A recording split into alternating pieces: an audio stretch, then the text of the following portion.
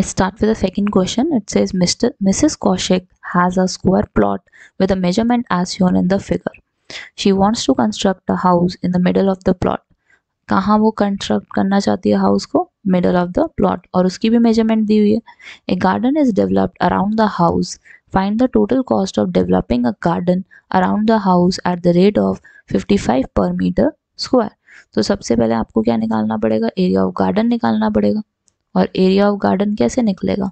जो ये शेड हुआ है पार्ट, वो कैसे निकलेगा? सबसे पहले आप आउटर वाले का एरिया निकालोगे, विच इज अ स्क्वायर, और you can say area of square plot and subtract it from area of house you have. So now you can see area of square plot कितना हो जाएगा? It will be 25 into 25. area of house कितना होगा? Length into breadth, और house का measurement कितना दिया हुआ है? 20, and breadth का कितना दिया हुआ है? 15. So yes, 20 into 15 it will be. 25 into 25 क्या होता है? 625. 20 into 15 कितना होता है? 300.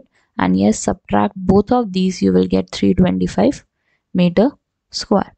now cost कितनी दे रहा है वो 1 मीटर स्क्वायर की? cost of 1 meter square is ₹55. और अगर आप cost निकालना चाहो 325 मीटर स्क्वायर की, so it will be 325 into 55.